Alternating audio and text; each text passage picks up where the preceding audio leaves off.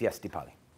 So we use all these parameters that you explained, and are there any indicators that audience is, buying what you're saying, or they're able to clearly comprehend what you're talking about?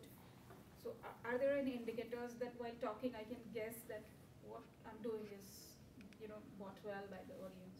That's a two-part answer for me. Number one is yes, there are indicators. Kayed's nodding at me right now. I know he's listening, yeah. Nazia's kind of going like this. She's listening, but then she smiles when I look at her, and this is all okay, right? So yes, you can look at the body language. You can see people nodding, and in general, you can kind of encourage it.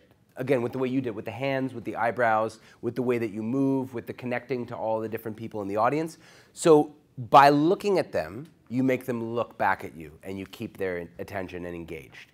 And in general, they'll do this. But then the other part to that question is, how can I know if they're buying in? You can't.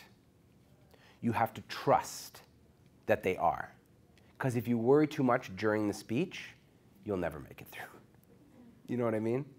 If I'm up here and I'm looking at you guys and I'm talking, what do I want out of today?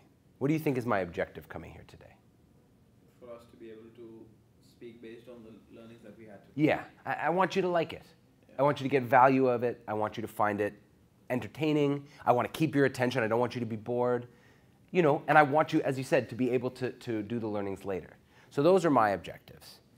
But if I look over and see Nazia, who is listening very intently, but maybe I don't know Nazia so well, and if you would just stay exactly as you are, Nazia, don't move. So Nazia's arms are like this. And remember I told you before that maybe this says closed off communication. If I don't know Nazia, I may think that she doesn't like what I'm saying. She's like, it's just the opposite. Exactly. So that's my point, is you can't always know from people's body language. Sometimes people also will just be nice, especially Canadians. They'll go, yeah, I have no idea what the fuck you're saying. Yeah, Canadians are too polite to always understand what they're thinking from their body language. So what you have to do is do the work before you get on stage or before you start pitching to be as clear as you possibly can. Don't try to improvise too much, because it can get you just have to go, how do I say this as clear as possible? Sometimes you'll take indicators, somebody's going, and then you can explain, right? But in general, I don't want you to worry too much about the audience. Do as much as you can, and then later they'll tell you, did you understand? No, I didn't understand, or what was that part? But you kind of have to trust the process. Yeah? I know that's a kind of cliche, trust the process, but it's really, really important when you're public speaking or communicating. Trust that you've thought about this enough when you're pitching.